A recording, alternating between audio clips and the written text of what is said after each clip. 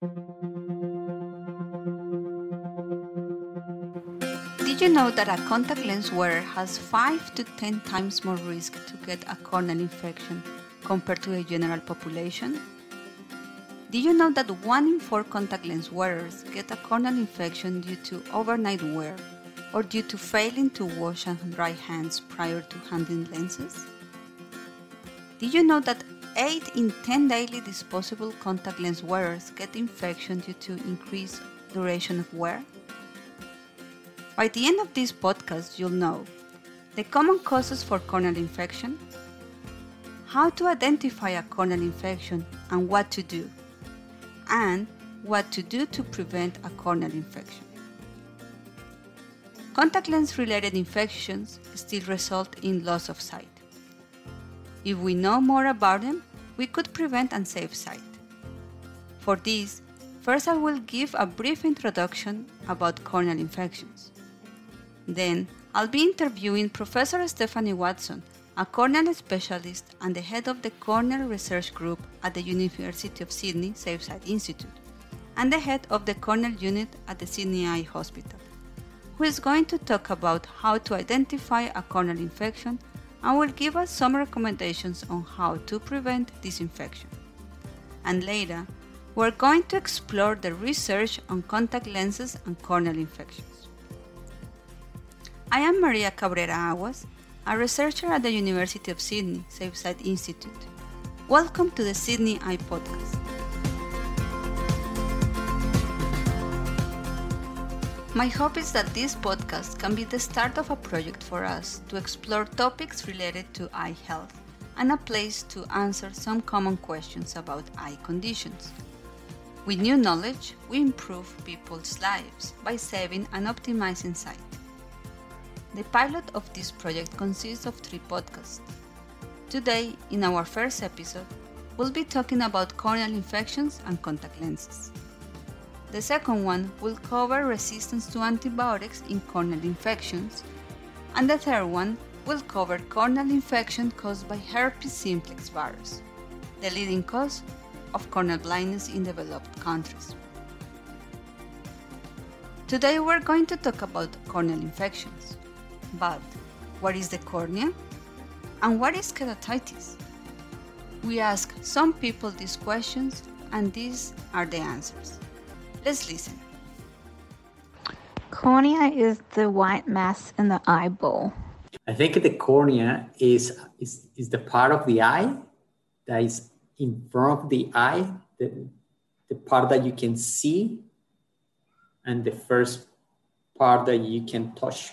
If you touch your eyes, that will be the cornea, the one that is used for the light to go into the eye. Cornea is something either in front of the eyes that covers the eyes, or at the end, at the back of the eyes. I'm not sure. It's either in front of the eyes or at the back of the eyes. I am not 100% sure what a cornea is, but I know it plays a vital part in your eye. I think it's a film inside your eye, but like just before the iris, I think. And I think the cornea is the front part of your eye that lets the light and images go through. So the front covering part of your eye. I don't know what keratitis is, but it sounds like some sort of eye infection or some sort of disease with the eye. That it's something related to eye, and it could be an infection. Yes, because I heard that it has you need to consult the doctor if you have some symptoms of like a scratching eye, or if weird colors in your eyes. So you need to go to the doctor. So I guess it's an infection. Keratitis, I've never heard of it. It sounds like something that protects your eyes from outside stimulation. It could be something that it's like a water veil or something along those lines. And I think keratitis is a abnormality, some sort of abnormal thing with your eye to do with keratin. So I think it's either too much or too little keratin in the eye. And I think keratitis, I don't know whether I'm mixing it up with keratinitis, but I think one of them is the curvature of the cornea and one is an infection of the cornea. I think keratitis is an infection of the cornea. Some people said that the cornea was something in front of the eye. Maybe the white ball that we see. Others didn't know. First, let's clarify what the cornea is not. The cornea is not the color part of the eye. That is the iris. The cornea is also not the white part of the eye. That is the sclera, the eye's wall. Both the iris and the sclera are important parts of the eye, but we'll discuss those another time. The cornea is the clear layer located in front of the eye, which covers the iris. The cornea's purpose is to protect the eye from the environment and to focus and guide the light that enters the eye. For these reasons, it is known as the window of the eye. Our respondents were also not sure what keratitis was, but noted that it sounded similar to keratin, which is found in the skin. Actually, the Greek root kera means horn. Keratin is found in the fingernails, the skin, and the horns of mammals. Initially, scientists believed that the cornea was made of keratin.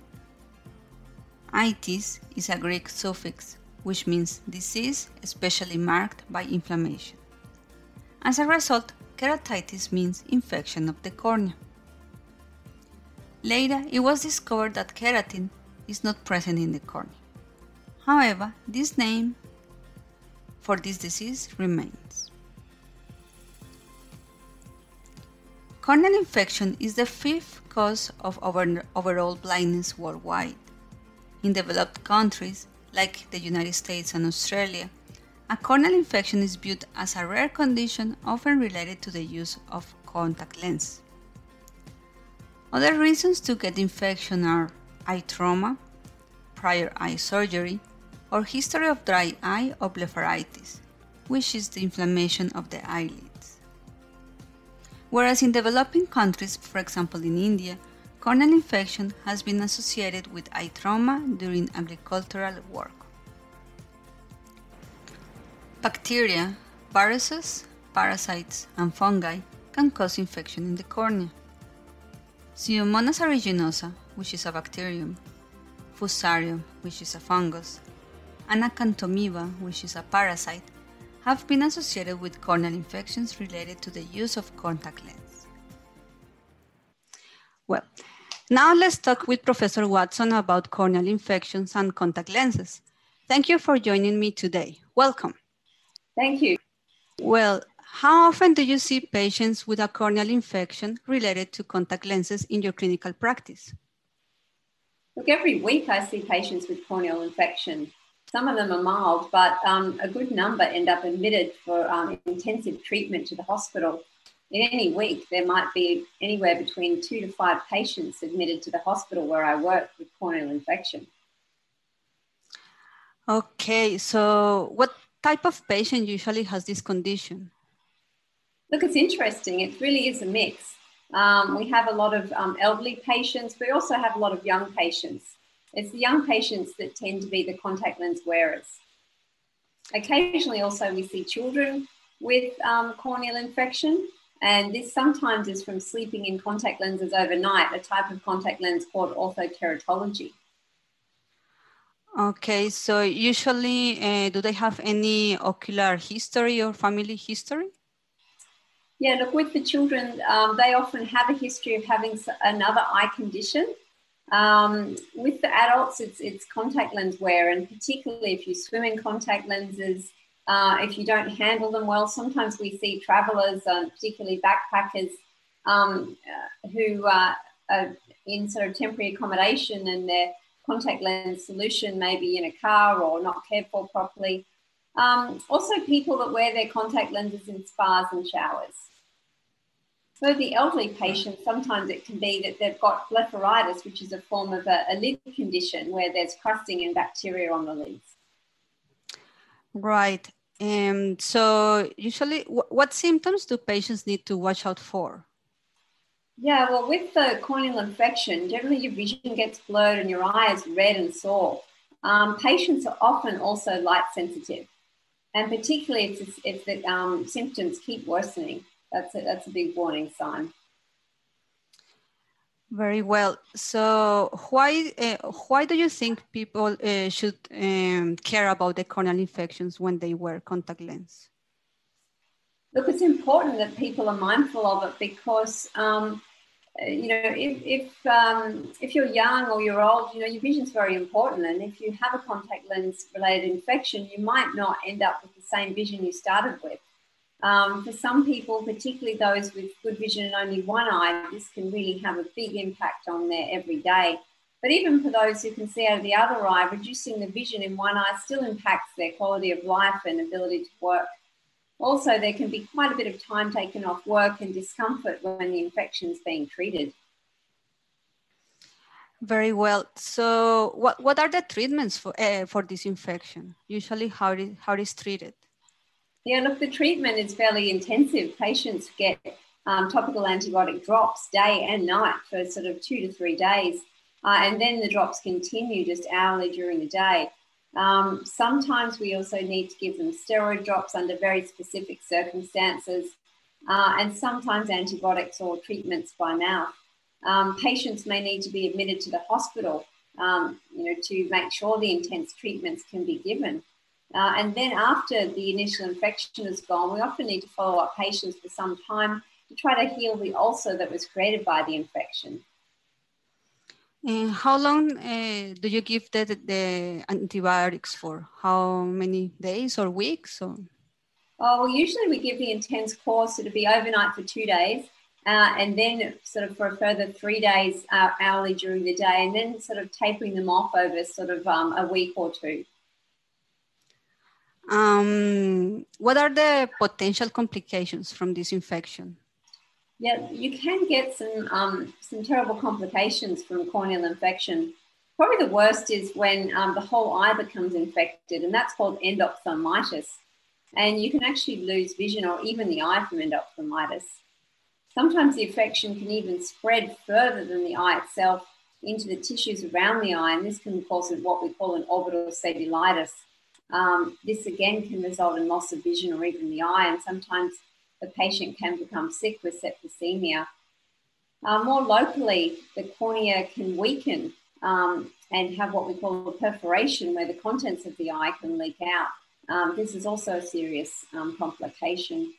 Scarring can result, ulcers that can take time to heal, and even the effects of treatment may produce some toxicity and discomfort for the eye. After the ulcer is healed, when can the patients wear the contact lenses again? Look, before we advise them to wear contact lenses again, we have a good talk to them about the importance of hygiene, avoiding sleeping in contact lenses, which increases the risk, avoiding swimming. And then we would sort of wait for the ulcer to heal and the scar to settle, and maybe, you know, within a month or so they could resume wearing the contact lenses, but being very mindful of the risks involved. Very well. Well, perhaps to conclude today, summer is coming in Australia when we tend to spend more time outdoors. What do you recommend contact lens wearers to do to prevent a corneal infection? Okay, well, sometimes it's easy when you're outdoors to swim in the contact lenses. It's best to avoid this. If you're going to be out late and the contact lenses are going to be in for a long period of time, take some glasses with you so you can take them out, but using good hygiene when you do. Always wash your hands at the sink and remember to dry them, because some of the infections occur from waterborne organisms. Avoid being in the contact lenses in spas and saunas. If you're showering, again, take them out. Be careful and don't overwear them. Well, Professor Watson, thank you so much for being on our first episode today.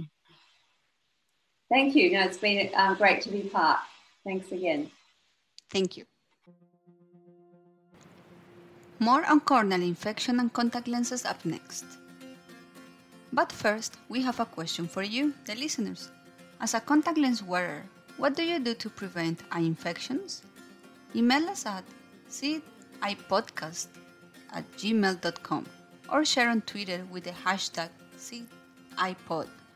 That's hashtag SYDEYEPOD.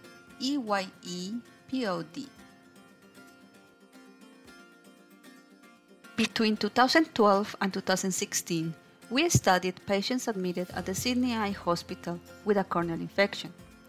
What we found was 1,052 cases of corneal infections, and nearly 9 out of 10 cases had at least one reason for having a corneal infection, with the most common reason being contact lens wear, which accounted for 2/3 of the cases. This confirmed that contact lens wearing is a very common reason for corneal infections in developed countries. The infection was mainly associated with regularly replaced lenses, for example, weekly, fortnightly, or monthly basis in 5 out of 10 cases, and daily disposable contact lenses in 2 out of 10 cases. Water sport-related activities, for example, swimming or rowing, showering or sleeping with the contact lenses were the most common reasons to get the infection. Traveling to tropical areas has been also attributed to corneal infections in contact lens wearers. In this study, we found 26 cases which had noted travel overseas before their corneal infection.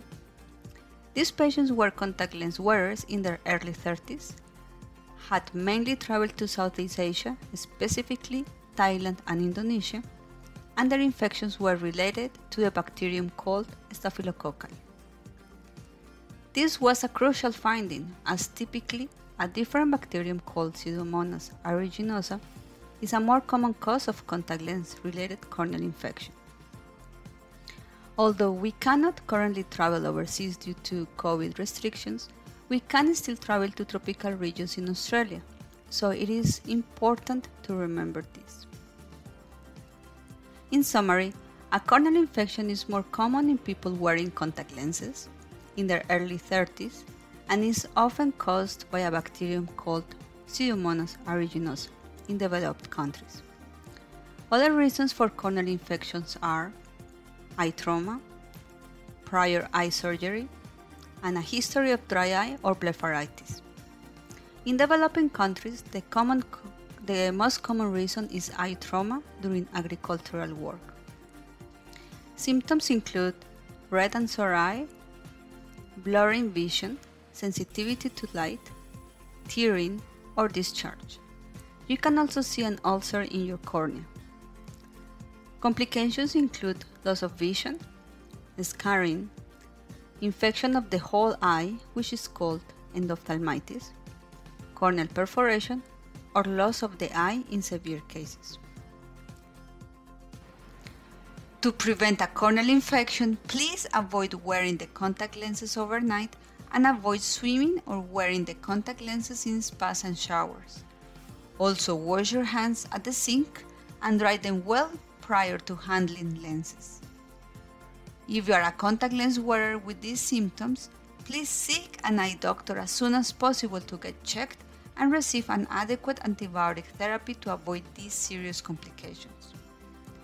We are finding out more about why these infections occur and have some ways to treat them, but complications still occur. For the future, we will need research to find better way to prevent infection and preserve vision if infection occurs. I'm Maria Cabrera. Thanks for joining me today in the first episode of the Sydney Eye Podcast. If you have any questions, comments, or suggestions, please send them to seedeyepodcast@gmail.com and connect with us on Twitter at Cabrera Marie. It's CABRERAMARIE, or at Corneal Research, or at Prof S Watson using the hashtag SYDEYEPOD. Until next time, bye!